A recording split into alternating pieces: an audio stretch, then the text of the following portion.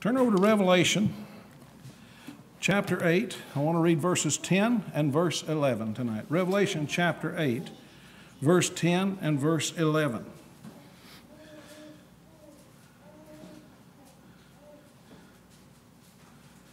Hope you've enjoyed today. Hope you've had a good Lord's Day. But as we preach through the book of Revelation, I hope you're studying ahead. Gives you an opportunity to do that. So Revelation chapter 8, 10 and 11. And the third angel sounded, and there fell a great star from heaven, burning as it were a lamp. And it fell upon the third part of the rivers and upon the fountains of waters. And the name of the star is called Wormwood, and the third part of the waters became wormwood, and many men died of the waters because they were made bitter. Let's go to the Lord in prayer.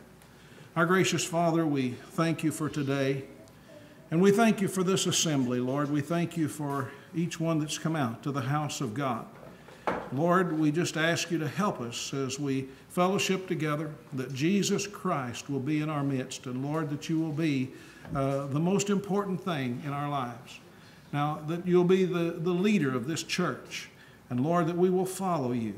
Now, we pray that you'll help us to be soul winners.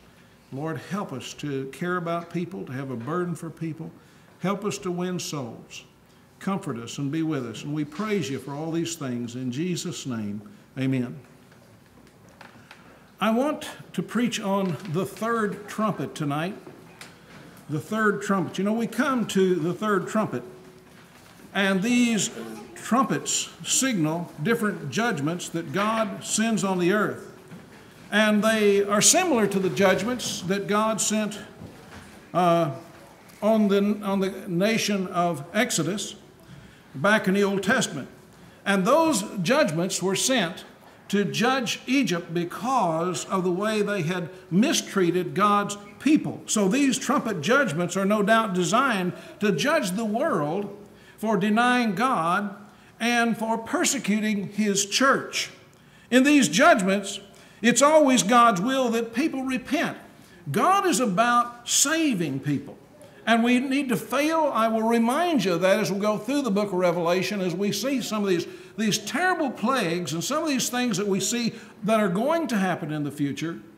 Because God doesn't just judge sin, and there is a time when people can go past that point, and God does send judgment. He took the nation of Israel over into, or the nation of Judah over into Babylon. But you know, God's purpose is for people to repent and get saved. And I believe these judgments are literal. I can find no excuse for spiritualizing these trumpet judgments. To the third trumpet, some have symbolized this great star as an apostate teacher. There's all kinds of guesses. Some people guess Magus, and some people have guessed Origin. But once you start symbolizing something, there's no end to the interpretations that you can put upon it. But I see no reason, I see no indication here that these are symbols or symbolism. I believe that these are literal trumpets. I believe these are literal plagues that God will cast on the earth during the tribulation period. You know, the third trumpet signals the falling of a great star from heaven. It falls and poisons 1/3 of the rivers and fountains and sources of water of the earth. And this star is given a name. It is called Wormwood. And I want to preach tonight about the significance of the name of this star. This star is called Wormwood. First of all, wormwood is a judgment God uses against those who commit the sin of idolatry. In Deuteronomy, the 29th chapter, verses 17 and 18, and ye have seen their abominations and their idols, wood and stone, silver and gold, which were among them. Lest there should be among you man or woman or family or tribe whose heart turneth away this day from the Lord our God to go and serve the gods of these nations, lest there should be among you a root that beareth gall, and here's this word, gall and wormwood. Idolatry, the Lord says here to the nation of Israel, is like wormwood. It's bitter. And in God's eyes, it's a terrible thing. Moses spoke here to this generation of Hebrews and who had survived the 40 years. If you remember the history here, and there was only Joshua and Caleb left here who was going into the promised land because they'd already been through the wilderness. They had spent 40 years in the wilderness because the spies had given an evil report and people had failed to believe in God. A lack of faith in God is a sin. Faith is what God wants us to have. He wants us to believe in Him. He wants us to trust in Him. I tell you, we need to encourage each other in our faith. We need to build each other up in our faith, because when God's people failed to believe in Him, He led them 40 years in the wilderness. He said that generation would not enter into the promised land. Only Joshua and Caleb, who brought back the good report, entered into the promised land. If you look in Leviticus, God speaks there about the priests. The book of Leviticus has to do with the Levitical priesthood. In Deuteronomy, God speaks to the people. And these people had come out of Egypt and wandered in the wilderness for 40 years. They had seen or been taught about idolatry and all the sin that they had seen. Think about all the idolatry they had seen in Egypt. And as they went and as they traveled, they saw the Edomites, the Moabites, and the Midianites. They had seen, as God led them on the way to the promised land, they had been taught about, this new generation had been taught about the false gods of Egypt.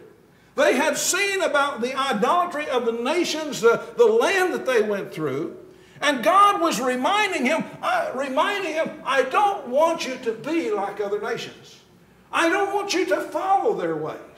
I want you to follow me. I want you to be a peculiar people. I want you to be a priesthood to me. I've seen countries that don't follow the Lord. Well, folks, let me tell you, we're blessed in America. I've been to some of these. I've been to Egypt. I've seen Egypt. And I'm not talking against the people, but it's a poor land, and I think part of the reason that they are poor is because they don't follow the Lord. I've been to some of these other countries. I've seen this, and I've come to America, and I believe we're rich in America because I believe God has blessed us.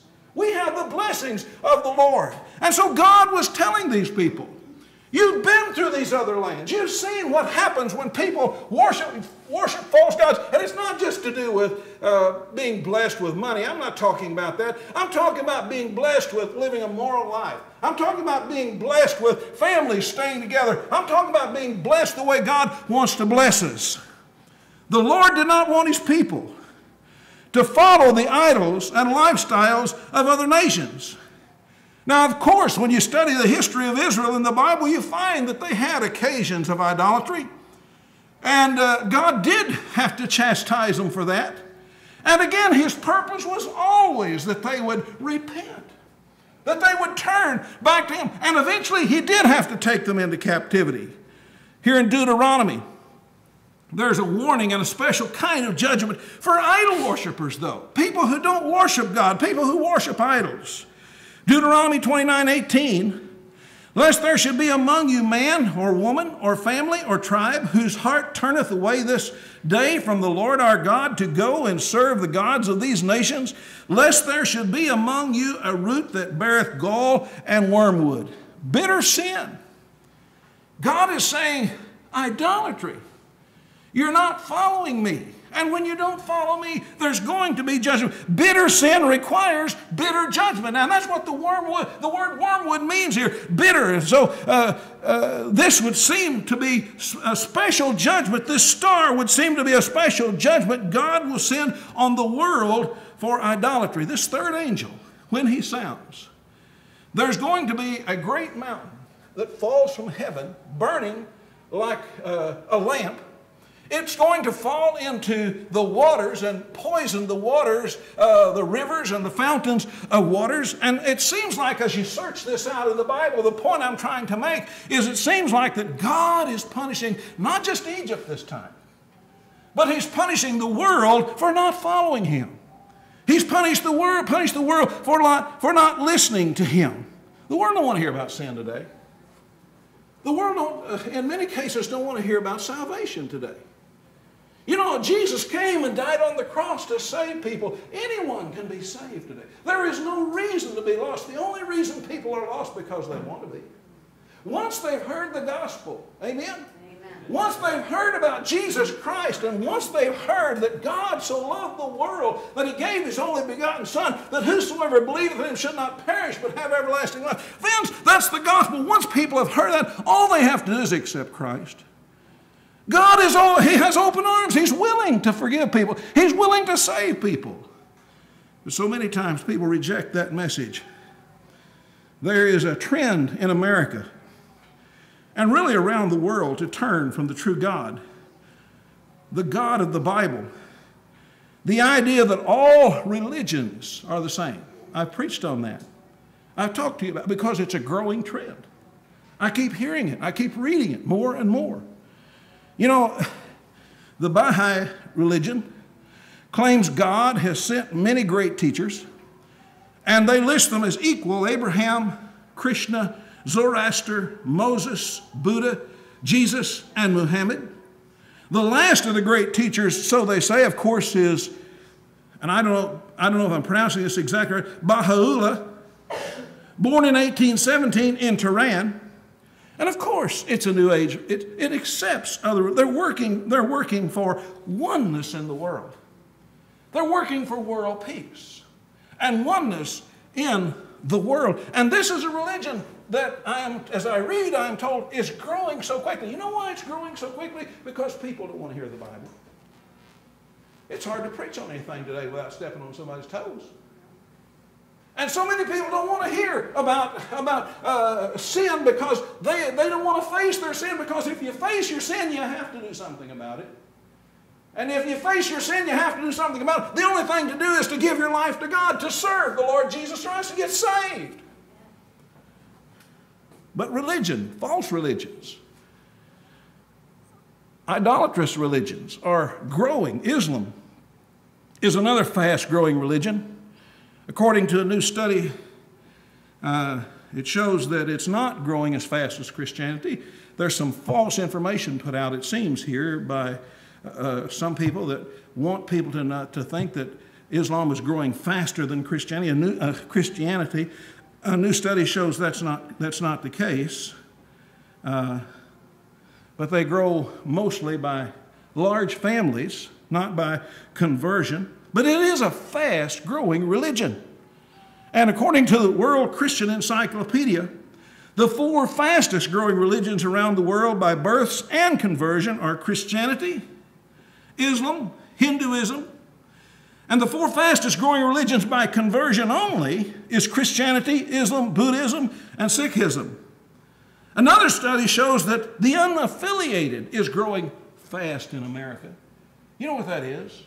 That's people who have been taught the Christian faith, but they are not going to church anywhere. And they've just decided that they will have their own idea of religion. They'll have their own idea of salvation. Well, folks, people are, in many cases, are turning away from God and turning to false religion and turning away from the Lord. In the tribulation period, the Bible tells us God is going to send a flaming star that will poison 1/3 of the rivers of fountains. Now, I assume, because chapter 6 starts the tribulation period, and we understand that the first 3.5 years are going to be a time of relative peace in the world, because it's going to seem like that the world has found peace and found the answer. Israel is going to be able to rebuild their temple. They're going to be carrying on their sacrifices. And it's going to seem like that the Antichrist is finding the answers or giving the answers for the world's problems. And so it may seem like for a while that things are going well. But you see, the world doesn't understand. God is not going to turn the reins over to man. God is not going to turn the reins over to the devil. God is the ruler of this world. Amen. And He's going to send the first angel, the second angel, the third angel, and these other angels are going to sound. Things are just not going to go as well as man wants them to go, because when man turns away from God, God is going to send judgment. You see, this is a judgment on the world. for worshiping false gods. This is a judgment appealing to people. And again, it's so important that we realize that God is love. Even these terrible judgments are sent. I believe God sends them in hopes that people will wake up. Boy, that's something we need to pray about. We need to pray for people to wake up spiritually. We need to pray for our neighbors. We need to pray for our friends. We need to pray for our family. I tell you, the mystery of iniquity is already working today. And the devil's just doing all kinds of things with people's minds, young people in school. Someone told me, I don't remember who it was or anyone, someone told me that they were talking to a young teenage boy who decided to be an atheist. And his mother asked him, well, why all of a sudden she's trying to get him to go to church? I think, if I remember that right, that she was trying to get him to church. Why all of a sudden have you decided to be an atheist? He said I was taught that in school, not to mess with this religion stuff.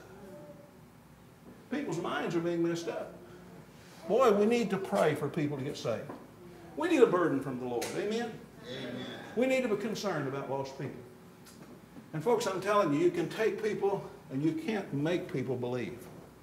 Only the Holy Spirit of God can do that. Only the Holy Spirit of God can change people's hearts. And folks, that only comes through prayer. Secondly, wormwood is a judgment God uses to judge immorality. In Proverbs chapter 5, verses 1 through 4, my son, attend unto my wisdom, and bow thine ear to my understanding, that thou mayest regard discretion, and that thy lips may keep knowledge. For the lips of a strange woman drop as an honeycomb, and her mouth is smoother than oil. But her end is bitter as wormwood. There's that word. Her end is bitter as wormwood, sharp as a two-edged sword. You see, God is using the word wormwood here in regard to judgment on immorality. This chapter in Proverbs warns people not to indulge in immorality. The warning here is about the temptation of fornication. There's permissiveness today, not just in this country. I really believe this. America is the last bastion of Christianity. It's the last bastion of freedom in the world. And I'm telling you, can you imagine what the world would be like if America wasn't here? Can you imagine the evil that would be set forth on the world? I know America's got its problems. I know that things are getting worse and it's getting darker in America. And folks, I understand it. But I'm going to tell you, without America, the world would be in almost total darkness. And that's because of the church. That's because of the gospel of Jesus Christ. You see, the warning here is about the temptation of fornication before marriage. Let me tell you something. God made a young man to be clean and to be pure and to hold himself back and to save himself for his wife. Amen? God made a young woman to be clean and to be pure and to hold herself back and to save herself for her husband. God is not pleased of all this promiscuity. God is not pleased of all this sin. Sound like an old-time preacher, don't I? Praise God. The warning is about the temptation to not be faithful to one's spouse after marriage. It's called adultery. The writer of Proverbs speaks about the temptation between a man and a woman. When a man is tempted by a woman or vice versa, who offers kisses and immorality. The reader is warned here that the act of immorality will cause a person to suffer as if they had eaten wormwood, bitterness, gall, and wormwood. Sin, the Bible talks about the pleasure of sin for a season. The devil wants people to sin. He puts temptations out there. And when people fall into temptation and they go along and they sin, it may seem right for a while. It may seem good for a while. It may seem good for a long time. But it's going to come to an end. God will judge every sin. Be sure your sins will find you out. Amen? You see, that's something people need to think about. There is a judgment. If you read this chapter in the book of Proverbs, and let me read that again. My son, attend unto my wisdom, and bow thine ear to my understanding, that thou mayest regard discretion, and that thy lips may keep knowledge. For the lips of a strange woman drop as a honeycomb, and her mouth is smoother than oil, but her end is bitter as wormwood, sharp as a two-edged sword. Boy, I wish they would publish that scripture in every newspaper in America tomorrow. You see, the reader is warned that a person who indulges and violates God's will and breaks God's law, if you read that, it says sin will take that person's self-respect and the respect that others give him. That person is going to lose the respect of himself. Let me tell you something. You cannot sin and not have a wounded conscience. Sin harms the person who does it more than anybody else.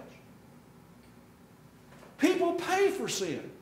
There's a price for sin. And folks, it's not just the big sins, it's the little sins. It's not just a few sins, it's all the sins. God has put in motion certain laws and certain rules that when people sin and they break God's laws, they're going to suffer the consequences. May not seem like it sometimes. It seems like sometimes they're getting away with it. You don't see their private life. You don't see what they're going through. The heartache, the trouble, the pain, the discouragement.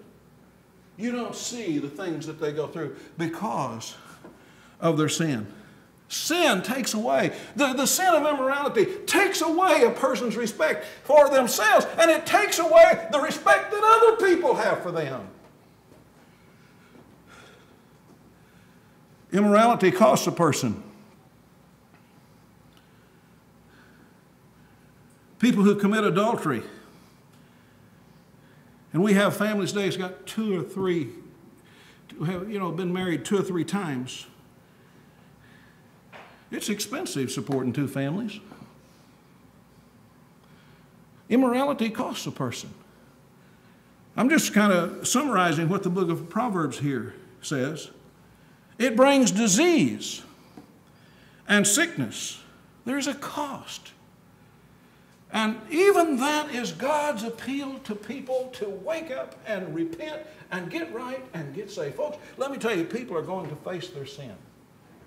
Not only are they going to suffer for their sin in this life, listen, if they don't repent of their sins and turn to Jesus Christ, when they stand before God, they're going to suffer because they've rejected Jesus Christ. They're going to suffer eternal damnation for their sins.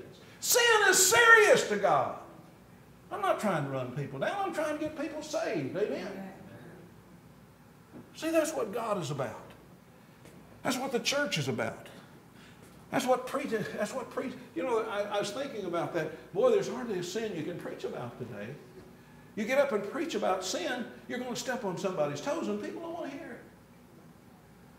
You can't preach about adultery anymore. People don't want to hear it. You can't preach about lying or stealing. You can't preach about gay rights anymore because people don't want to hear it. Well, you can, but you understand what I'm saying. But you see, God's purpose, and God's purpose in this judgment, these trumpet judgments, is for people to get saved. The point is that fornication and adultery is like taking wormwood. It poisons a person's life and causes all kinds of trouble. Let me tell you something. The devil is in the soul-destroying business. And let me tell you, he's doing a land office business today. Satan wants to destroy the souls of lost people. And I'll tell you something else. Satan wants to destroy the souls of saved people. The devil is in the soul-destroying business. God is in the soul-saving business. Oh, what forgiveness. You say, preacher, I'm guilty of some of this stuff you're talking about. Jesus Christ covered that on the cross. Jesus Christ came to seek and to save that which was lost, that which was already lost. God loved you before you were ever born. God loved you and knew what kind of sins that you were going to commit. God knew everything that you were going to do wrong, and He loved you anyway. Jesus came to die on the cross to save people. Hallelujah. Amen. We have to admit our sin. Not to me or anybody else, but to God. Amen? We have to confess our sin. We have to ask the Lord into our heart and ask Him to save us. The judgment of this third angel seems to be a judgment on man's immorality. The world is becoming grossly immoral. I could go through a bunch of this stuff. Young people are being taught to sin today by our society. A 15-year-old girl can get the morning after pill at her school in New York City, it's my understanding, without her parents' consent. Now, she can't get Christian counseling about abstinence and God's love from her school because they've taken the Ten Commandments out. And they've said and I think there's some good teachers in our school system. I believe there's some Christian teachers who would just love to share Christ with some of these kids, but they can't do that because the government has said, you can't do that or you'll be fired. But you see, these young people, they can go to these places and they can be taught to sin, but they can't go and get Christian counseling that will tell them, no, hold yourself back for your husband or for your wife. God wants you to be pure.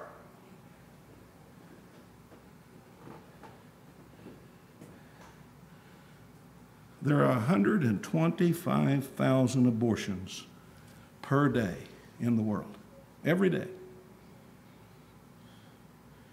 I don't know about you, but I love kids. What a sad number. 125,000 children will not be born in the world every day. We have families breaking up. No help many times for troubled teens. No one to counsel them, tell them God loves them, God wants to save them, that they're so valuable because God cares about them. Divorce, remarriage is rampant. And it's not just that these are exceptional cases, these are the norm today. You know, if people will not turn to God and let Him forgive them and heal them, the Lord has only one choice, and that's judgment. I believe that's what these trumpet judgments are about. Here in the tribulation. You see, I believe that when the tribulation period begins, the Antichrist is going to confirm that covenant with Israel and with many other nations. You see, I don't believe that can happen. I don't believe that can take place until God allows it. God's in control, amen? But you see, when man comes to the place that he will not turn to God, he turns to idols and he turns to immorality, I believe God's going to let that take place. It's like God drawing a line in the sand. Okay, you want sin, you want to follow the devil, I'm going to draw a line in the sand. From this point on, you can go ahead. I'm going to send judgment upon the world. The trumpets are going to begin to sound. Jesus doesn't want to judge people. Praise God for His forgiveness. Oh, isn't it wonderful to be able to go to the Lord and know that the blood of Jesus Christ is stronger than the devil? Isn't it wonderful to know to go to the Lord and know that the blood of Jesus Christ is stronger than our sins?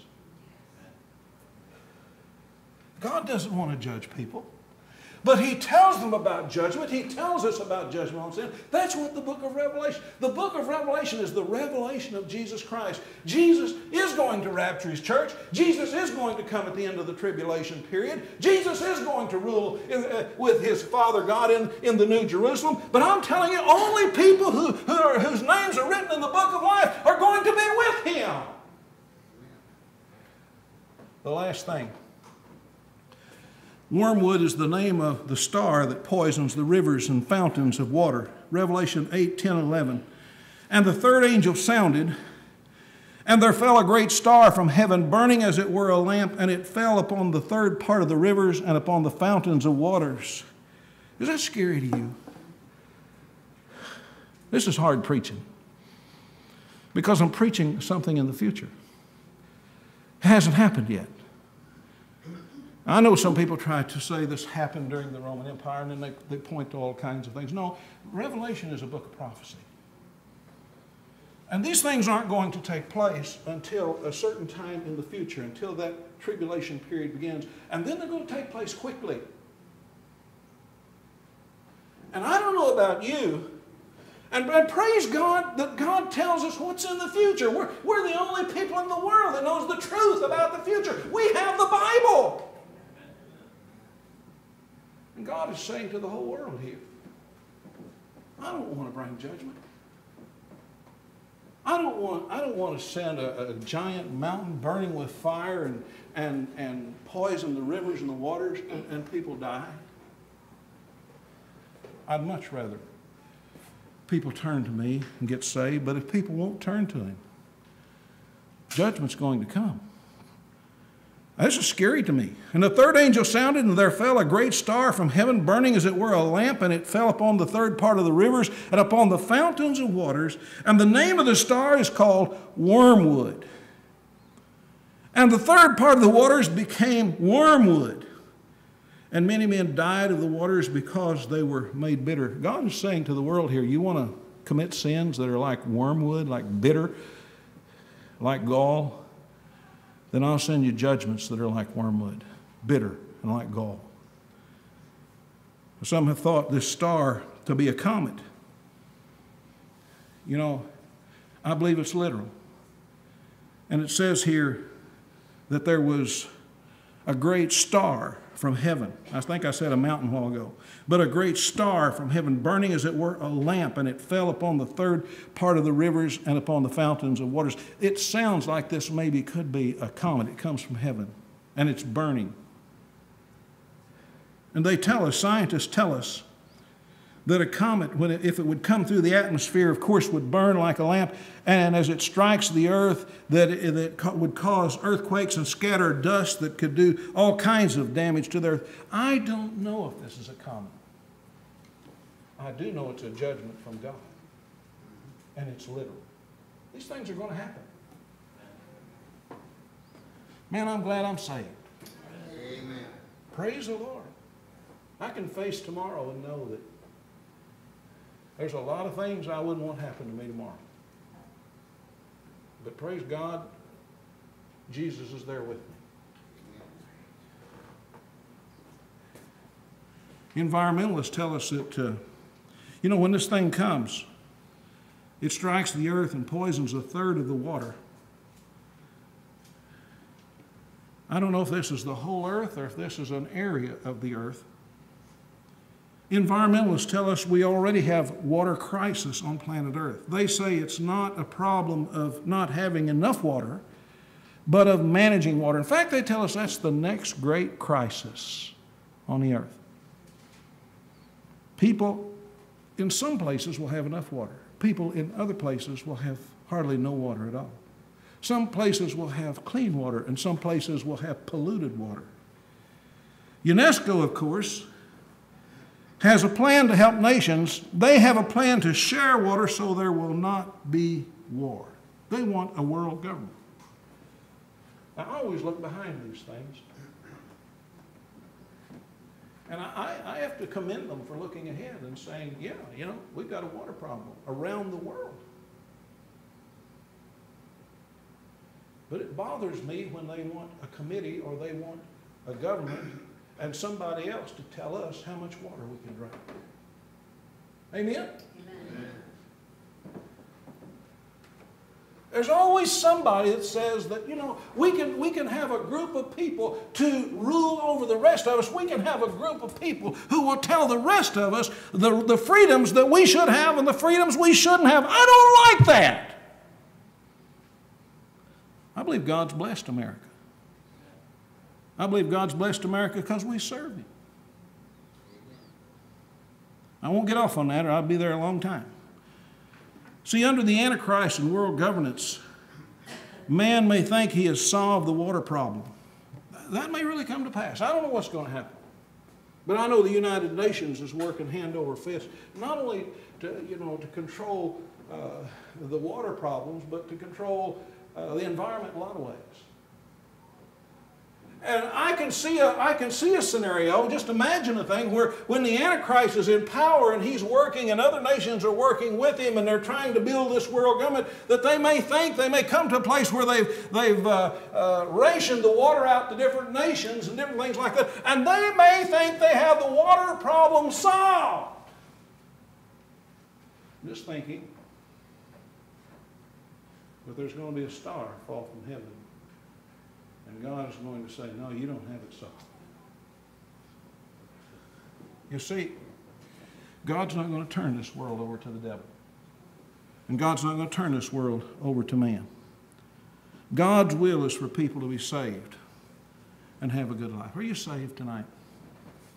Do you know Jesus Christ as your personal Savior? A man named Dino told how he wanted to be an actor. Earlier in life, he said that was just always his dream because he wanted to make a lot of money and he wanted to be popular and he wanted to be famous. He said one of his teachers told him one time, he had a charismatic personality, and one of his teachers said, Dino, you should go to Hollywood and you should become an actor. It just thrilled him to death to hear that. And so after he graduated from high school, that's exactly what he did. He went to Hollywood and he tried to become an actor. He became an actor and things were going pretty good for him. He was getting some breaks. But he said inside, he was just miserable. Until one day he got saved.